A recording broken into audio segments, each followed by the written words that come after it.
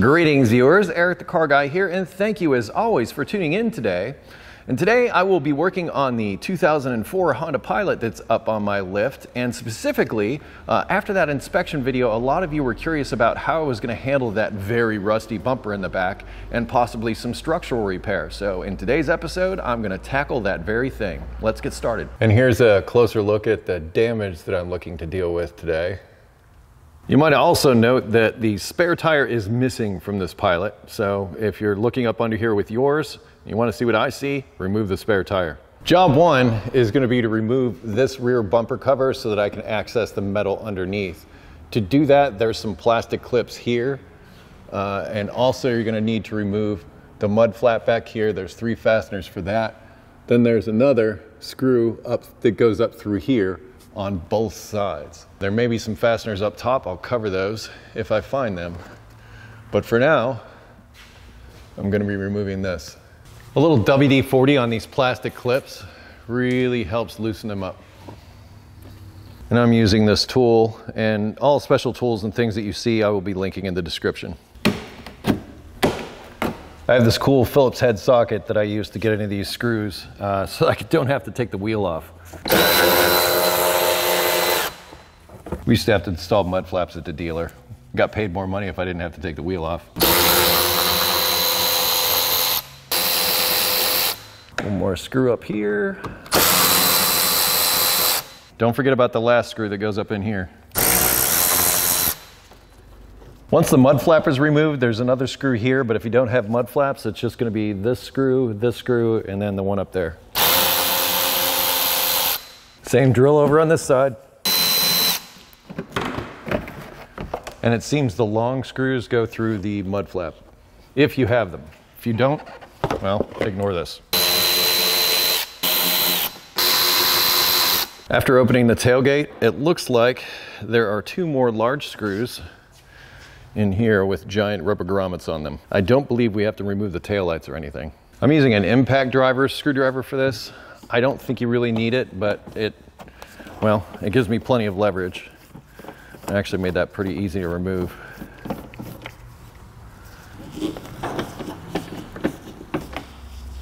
I think the bumper cover is ours now.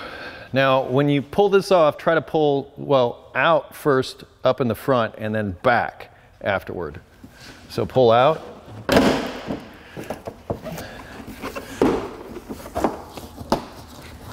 Almost feels like there's more here. There's something else in there. But you want to pull out to disengage these clips. But make sure the screw is out first. I found another clip right there. Looks like there's some here as well. There's some there and one there in the middle. Switching to safety glasses mode, because once the rust starts raining down, the last thing I want to do is get it in my eyes. And one there is missing, but there's one there, and one there. These are hard to get to with a trailer hitch in a way. But I'm pretty sure this will have to be destroyed and then replaced with a new clip. Let's try this again. Pull out, and then back.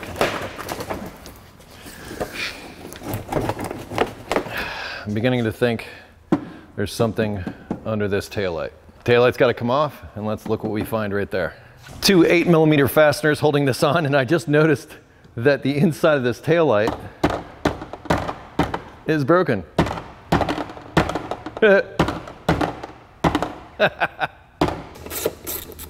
For these, pull straight back. As straight back as you can. No, it's just clipped in here. So the taillight doesn't need to be removed, but I didn't want to get too aggressive with it, but it's just clipped in here. That's funny though.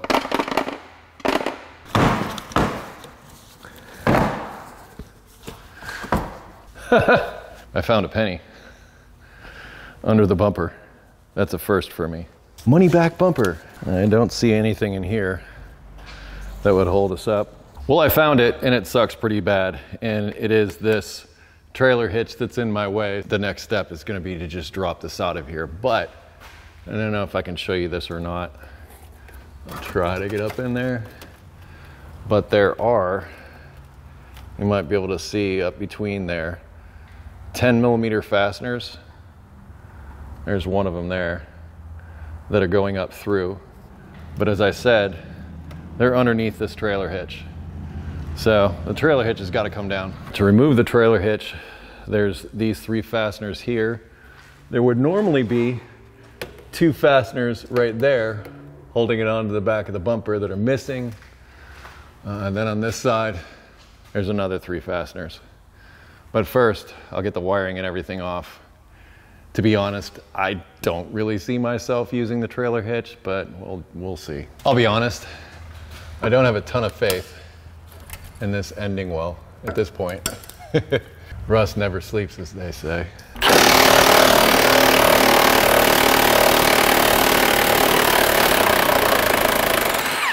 Woke up this morning thinking, you know what? I could really use a rust shower.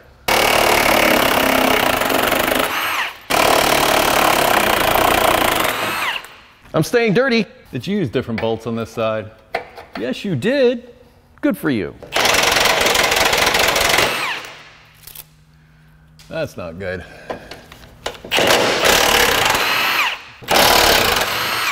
All right, well, 2 came out. That last one's just spinning. Maybe it got cross-threaded on its way in. And now, torch time. And I probably should have said this at the beginning of the video, but if you're gonna get into rusty stuff like this, having a torch handy is probably a very good idea. As I've said in the past, it was made with fire. It will submit to fire in the end. And today is the end for that fastener.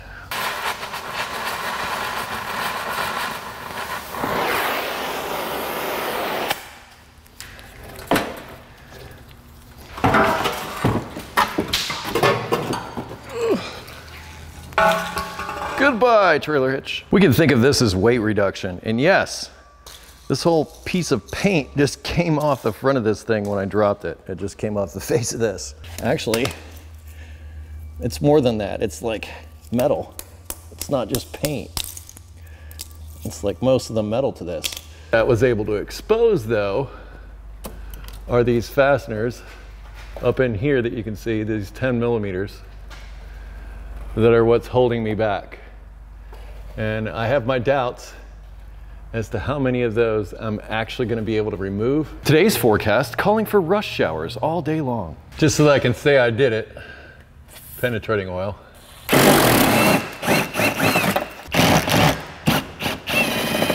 Another one that's just spinning. Oh, it's in my ear.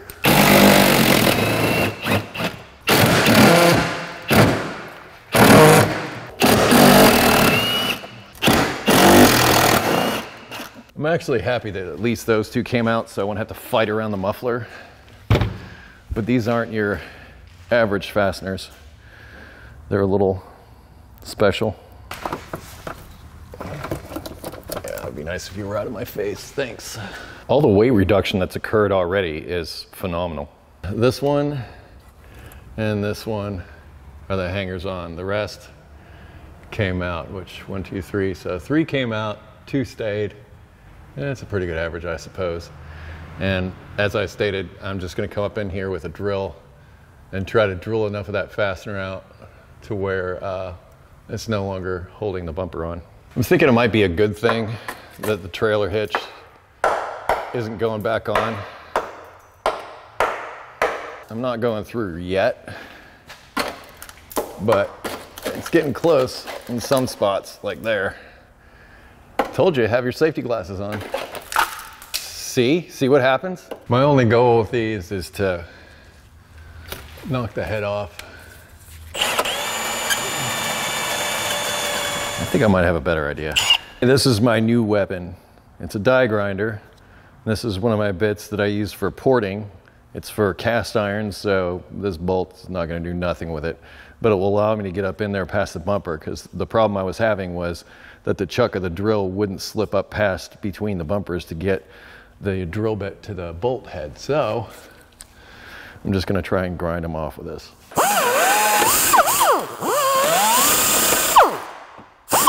The speed's just too fast on that, and it's just too long. Maybe a shorter bit, I'll have better control.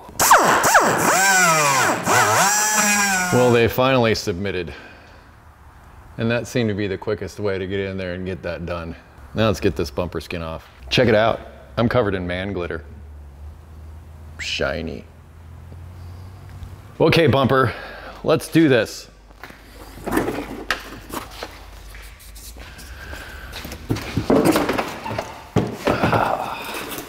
Finally. Looks like these were metal clips holding those top deals in.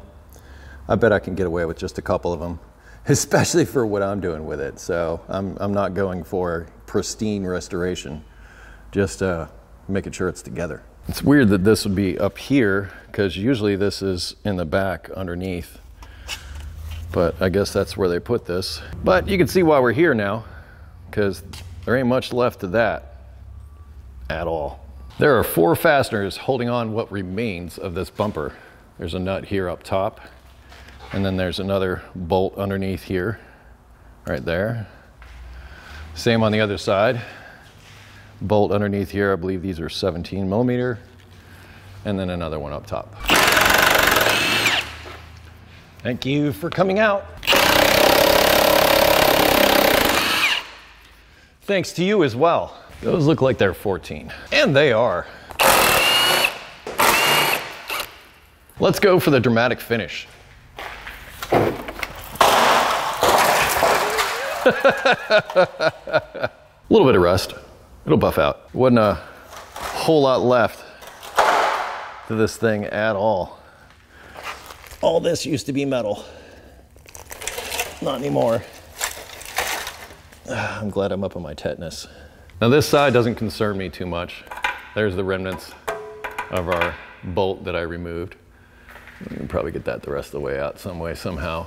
Anyway, coming over here to this other side though, well, it looks like the beam is still solid. It's just this support for the body on this side is rotted out. So I think I'm just gonna coat the ever-loving snot, the ever-loving snot out of this with some rust inhibitor and put it back together. With the bumper removed, I now have a much better look at the damage from the rust. And what I'm gonna do to make my determination is stuff that I can poke my screwdriver through. I'm not as concerned about like the floor or anything like that. I'm more concerned about the structural things. I'm most concerned about this. So oh geez, I'll start here.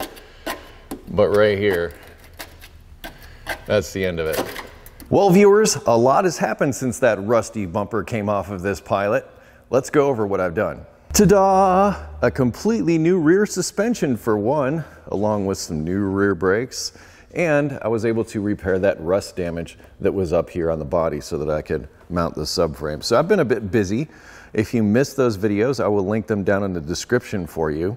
I also did some additional body work. You might notice that this inner cover is gone. So while looking into this, what seemed to be minor fender rust on the outside, I came in and I removed this inner cover here and found that there was more rust, which I have repaired. In the same way I repaired this rust hole that was here that I've shown in another video. Those videos, everything I'm mentioning will all be linked down in the description. The reason this pertains to the rear bumper is because this piece here was completely rotted away, and this is one of the fasteners that holds the rear bumper in place. I had to put this back up in here. It's now in there. I'm gonna reinstall this inner fender cover here, and we'll get started with installing the rear bumper and rear bumper skin. I also started on some exhaust work back here. You might remember in another video that the exhaust was all welded together. Well, I've installed a new catalytic converter and a new Y pipe up front here. For lack of a better word, I'm calling it a Y pipe. Anyway, my welder broke during the process of this. I have a new one on the way. It's not going to affect anything we're doing now, but I do believe my welder was acting up when I was doing that body repair. It's one of the reasons I think the welds don't look so great. Anyway, new welder on the way. I should have this fixed up as well. Still need to do an alignment on all this, but I'm going to wait until after I finish the front suspension and do all 4 wheels at once. Something I want to talk about real quick before I install the new bumper. You might remember when I removed the trailer hitch, I had to cut one of the bolts to do that. Well, there was still a piece of broken bolt and nut up inside this, dare I call it, a frame rail. I was able to fish that out. I took a magnet and went down through this hole and grabbed what remained and pulled it out of here. Well, then I'm faced with no threaded anything on the other side of this, and I didn't want to have a missing fastener, so what I did was I drilled 2 holes on either side of where this fastener would go. Then I fished a nut through this opening and attached it to a bolt through here and pulled it tight. And while it was down like that, I took my welder and welded it up through the 2 holes that I just drilled on either side of it, and that's holding the nut in place now. And I actually went back and ground off some of the welds that were here, so it's kind of like it never happened. And if anything ever happened to this fastener in the future, I feel okay with it because it's got just a couple of plug welds here holding it in, so it could break free if it needed to, is kind of what I'm getting at. Anyway, this has been repaired. If I do want to install a trailer hitch in the future, I'll be able to do so without difficulty, and I won't have to go through all this trouble to get to things because, you know, with this muffler in the way and everything else in the way, it'd be a lot more difficult to deal with this. I'm glad I dealt with it now. But there's a thought for you if you find yourself in a similar situation where you've got a broken fastener up inside a frame or something like that. Like I said, I drilled holes on either side of this, and I was able to weld a nut through those holes, and this guy isn't going anywhere now as a result. I also went in, you probably see the black area here. Well, I painted that with the Eastwood chassis black. I just took this piece off of here. It's just held in by a bunch of screws on the back side. Now, some of these fasteners that hold the top of the bumper to the body have kind of gone away, but I do have 3 left, and I believe that's going to be enough. I also, just for good measure, ran a tap through each one of these to make sure that these threads were good because they were a bit rusty.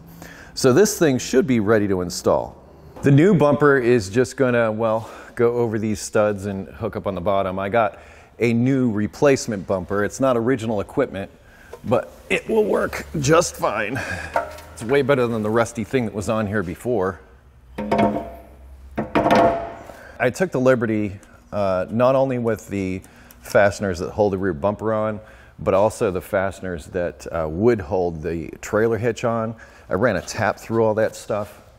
That way those threads would be nice and clean. And then after I did that, I coated everything with a rust encapsulator. And the theme of the day is always trust but verify. Now, I've started these fasteners by hand. I'm just gonna make sure that they go in with the ratchet. And I want to know that now because the last thing I want to do is cross thread something while I'm running it in with an impact. So just to be sure, make sure that it all moves. And it seems to. These are 14 on top and 17 on the bottom.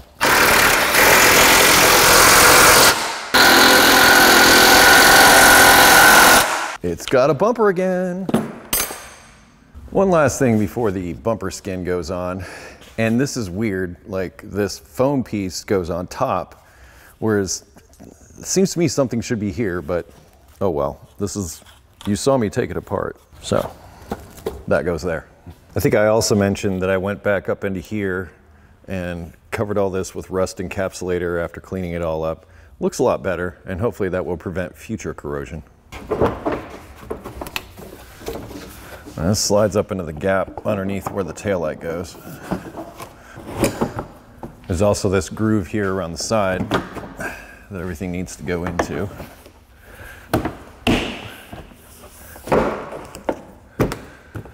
It sort of clips in there. Something you want to be mindful of when installing this, there are little hooks on the top of that metal support underneath here. If you get on top of those hooks, the bumper is going to rest up against this weather seal.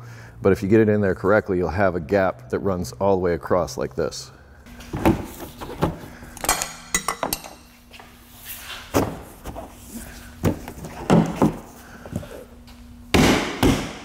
My screw lined up perfectly. And that was by design because I actually put the bumper back on, found where this hole was supposed to be, marked it, and then put that in there. That way I was assured that it got into the right place. Yeah, the color match isn't so great here. I did just a little bit of body work here. I didn't really try hard. I just wanted to get rid of the rust in the holes was all, which I accomplished. And I didn't even bother to match the paint, but I think it's close enough. and for my purposes, it works excellent. But if you want to take more time doing it, go ahead. Part of the reason I painted this with the Eastwood chassis black is because I'm going to be putting fog lights on in the front. The front has a similar piece that was also faded and, well, a really light gray that would have looked weird next to the fog lights, which are a darker color like this. So this is kind of to tie in with the front when I get to that point. There were these two screws that held it in up here and here. You're not crazy. There was a piece here that I removed because I thought there might be some fasteners under it.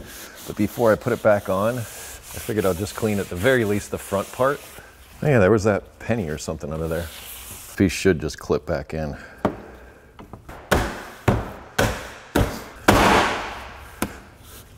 Could it be better? Yes. Some of the pieces are broken off, so that's that. Looks better than it did. It just looks so different up under here now. Anyway, you might remember I had to drop the trailer hitch down in order to access these fasteners that hold the top of the bumper in place. And now, as I stated, I only have 3 of them. I'm okay with that. I think it's going to hold it in place just fine. But look at that shiny bumper. That's awesome. But I'll get those in. Also, there's some plastic clips that hold this on. A couple here, and then we'll get to the mud flaps. Probably a little anti-seize on these wouldn't hurt. Plan to get a spare tire too at some point. And now for the plastic clips. A lot of these are going to end up being new. I get 2 big long ones that go up in here. I think that's all those. There are 3 screws that hold the bumper on and 3 screws that hold the mud flap on if you have them equipped. Now, the 2 screws that go into the bumper are sort of regular size screws, and they go here and here. And then the 3rd screw with the washer, like this, goes up in here.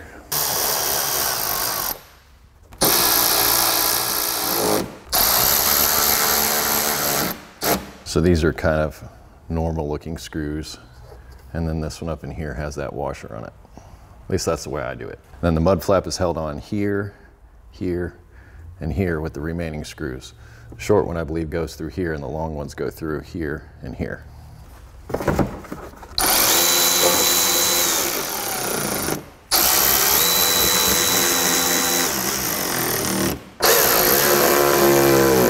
That side's done. Oh, and there was a vent up behind this part of the bumper that I almost forgot to install, but I was able to just pull this back, pop it in there, it just clips into place before I got this far. I think that about wraps it up. Well, that certainly took longer than I had originally anticipated, and there is still much work to be done on the front of the vehicle, but I feel like the rear of the vehicle is wrapped up with the inclusion of this new rear bumper, which is way better than the crusty, rusty thing that I took off of here. So if you have an older Honda and you are in the rust belt, check the rear bumper, because there may not be much of it left and you may need to deal with it. And I hope the information in this video was helpful to you. In addition to doing the bumper and all that stuff, I also went in and did some LED lights in the rear, only in some. The turn signals, well, I wasn't able to do those, but I was able to do the brake lights and the reverse lights. The reverse lights I really cared about because that helps me see when I back up. I should also mention that I replaced this taillight that was broken. You might remember this piece came out on the inside. I got this one off of eBay and installed it along with the new LED bulbs. Anyway, I took care of that while I was in there as well, so it should wrap up all the work that I plan to do back here, but there is still much work to be done in the front.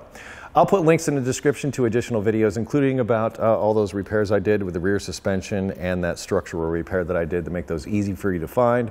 Also links to parts, tools, and EricTheCarGuy.com, which is where I ask you to go if you have automotive questions not covered by the scope of this video. All that linked down in the description for you to make it easy. I post videos on Fridays, so be sure to come back and see me then. Be safe, have fun, stay dirty. Thank you so much for watching today, and I'll see you next time.